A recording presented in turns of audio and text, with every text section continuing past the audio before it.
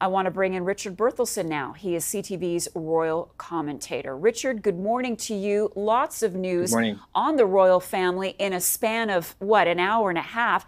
Let's begin with King Charles. He is seeking this treatment and he wants to, according to what we understand, make it very public so that he will be able to help other men who perhaps are experiencing the same symptoms. Yeah, I think it's an interesting way of framing that announcement. It is quite a morning, as you say. We haven't had two members of the royal family in hospital at the same time in my memory. So it's very significant. Obviously, the palace is trying to get ahead of both of these stories. In the case of the king, not entirely unusual that someone of his gender or his age may have an issue like that. And I think it is a significant contribution to conversations in families, around those issues for men. And many people have taken that position who've gone through that. So that's a procedure that's likely to go next week.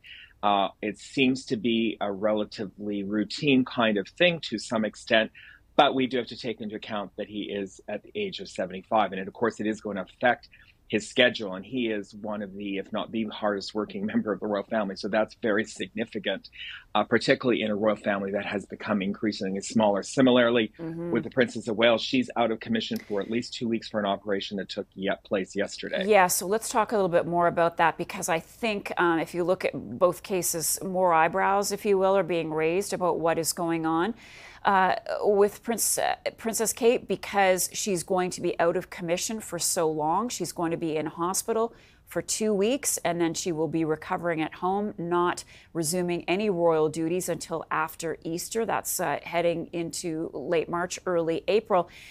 Richard, what do you make of the way Kensington Palace made that announcement? And let's start there. Yeah, what do you make of the way that announcement came out? Well, of course, they're talking about something that's happened. So they're able to report positive news that she successfully got through an operation and she's recovering. So it's not on the precipice of an operation, it's following an operation. So I think that's significant. They wanted to wait. She also has expressed the view in that release that she does want to have some privacy about her private medical condition, what's going on inside her abdominal cavity, which I don't think would not be surprising to a lot of people. And of course, she's following the example of the Queen and Duke of Edinburgh and other members of the royal family who've been very reticent to share information. I mean, it's only now we're getting information about exactly what was the Queen was facing in the last year of her life, almost a year after her death. So members of the royal family do want to preserve some area of their life where it's a bit of private information. Of course, an absence of that length of time from the public realm does have to be explained, and obviously a proactive announcement in that regard. It's obviously the kind of operation that is going to prevent her from getting back in and out of cars, in and out of engagements for a while. So I think there's several things that it could be. I would defer to medical professionals as to what that may be. She's inviting us not to speculate about it. We may get further information as we go along on that particular case. But again, these are two very senior members of the royal family. Taking them out of commission for a period of time in a family that is short of members doing public work is a very significant issue. Right, right. And just back to Kate's condition for a moment. Of course, this is going to invite all kinds of speculation, but we understand that it is not cancer. This is what we're being told.